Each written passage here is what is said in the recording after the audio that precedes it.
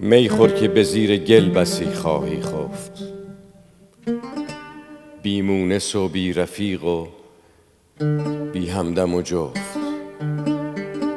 زنهار به کس مگو تو این راز نهفت، هر لاله که پژمرد نخواهد بشکفت.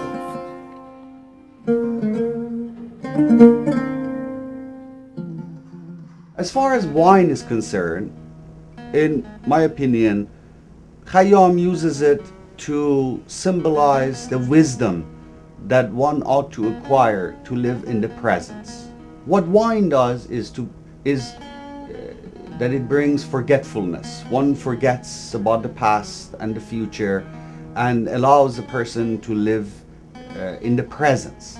And so the kind of wisdom that Khayyam wants us to acquire is one that enables us to dispense with the worries of the past and the future and live in the presence. This is not the wine that intoxicates a person.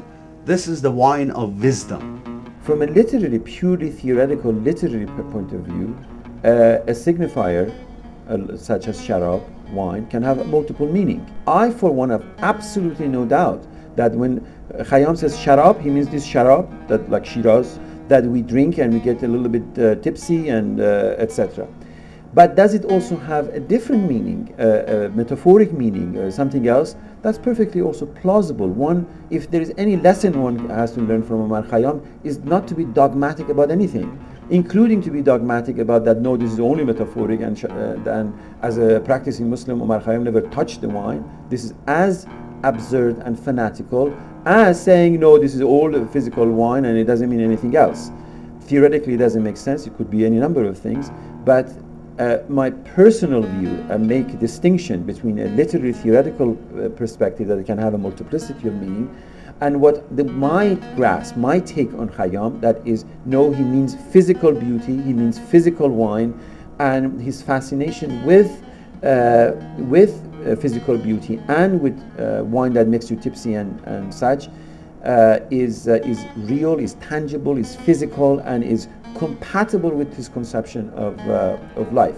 Now, it doesn't mean that even if by this wine, by this sharab, he means physical, the wine that you drink and get tipsy, that the state of drunkenness cannot create a level of consciousness in which certain realities can be grasped that ordinarily we don't have a grasp of them.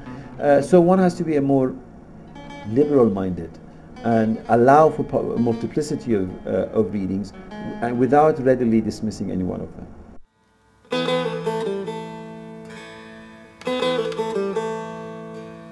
این کوزه چو من عاشق زاری بوده است، در بند سر زلف نگاری بوده است. این دسته که بر گردن او میبینی، دستی است که بر گردن یاری بوده است. The third concept which is used in the Rubaiyyat is that of a pot, a kuze in Persian.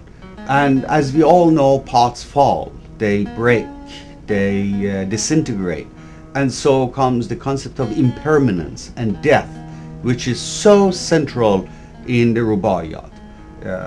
Khayyam, like a great sage, reminds us that we are temporary, that life is in a state of influx, that we come and go, and just like a pot that holds water for a few days, we too hold our soul for a few days, and then it falls, it dies, and it withers away.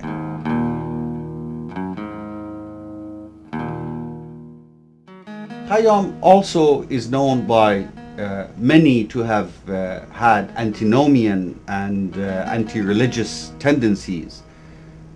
What is important to realize is that Omar Khayyam, who by all account himself was a rather pious man, nevertheless was vehemently against religious hypocrisy.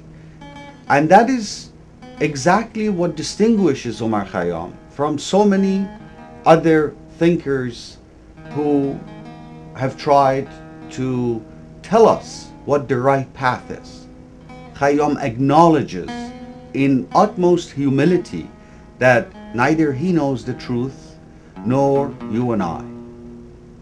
What most is appealing to us today when we look back at Iranian and Islamic intellectual history is everything we read is one particular philosopher or school of philosophy or jurisprudence or theology.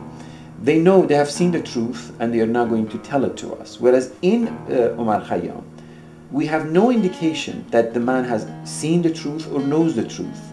Not only that, he in fact thrives at not knowing the truth and not knowing what in the world are we doing here. I don't think Khayyam is rejecting or embracing any overall universal notion of religion. Of course, if a man of his renown were found out to have been the author of blasphemous poetry, he would be in trouble. There's no denying that.